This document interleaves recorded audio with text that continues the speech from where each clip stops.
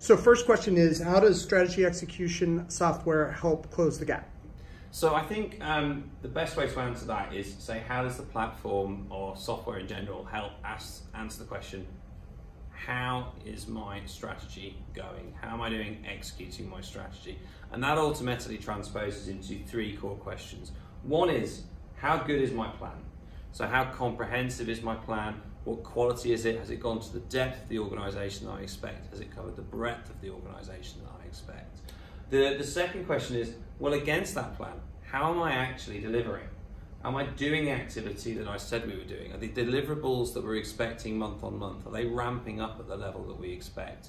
And are we delivering the content that's required to shift our performance? From that performance perspective, finally, are we moving the needle? Are our outcome measures actually progressing in the way that we expect? And really being able to then drill into the detail that sits behind each of those three questions is where a platform can help with that. Because primarily this is talking about the aggregation and joining up of various sources of information that traditionally sit in disparate spreadsheets, PowerPoints and email narrative across the organisation, often with conflicting views of what's going on. But you can see here that through software such as ours, you can have a really concise, clear visualization of the quality of your plan.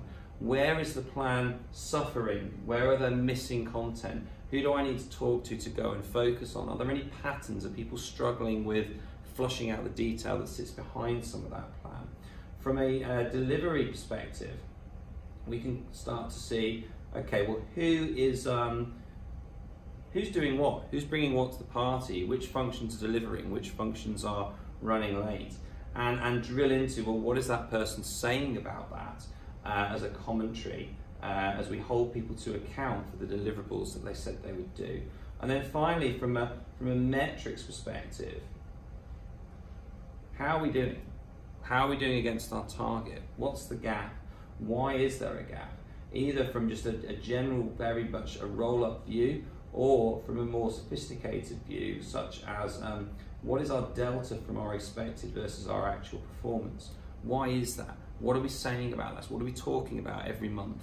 What are we learning from the past month's gap between expected and actual performance? And what are we applying to the next month? Which, from an operational perspective, is common sense.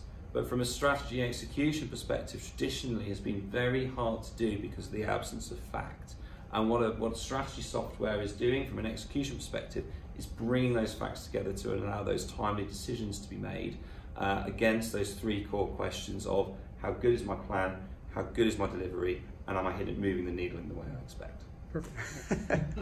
What are some of the different strategy execution models and how do they differ?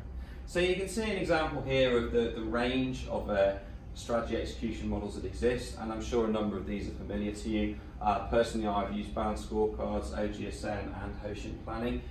The reason they're arranged in this way is kind of my, I suppose, subjective view based on the interactions that we have with our clients about the level of rigor and discipline that these methodologies command. So from a kind of management by objectives point of view, just having those performance conversations, setting objectives every year, actually evolving that into kind of joining that up with, well, how are we actually going to measure success and how do we make sure that there's an alignment and a cascade of those objectives linked to measures.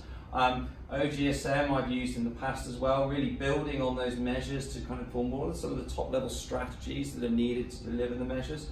OKRs, so linking together objectives and key results and with some conversation on how we're going to deliver it, and then Hoshin at the end. And the main reason I've put Hoshin planning at the end is it seems to me from the experience talking to our clients to be the main methodology that is forcing and driving and respecting that upfront conversation about what needs to be true for this future performance to be in place, what change needs to happen.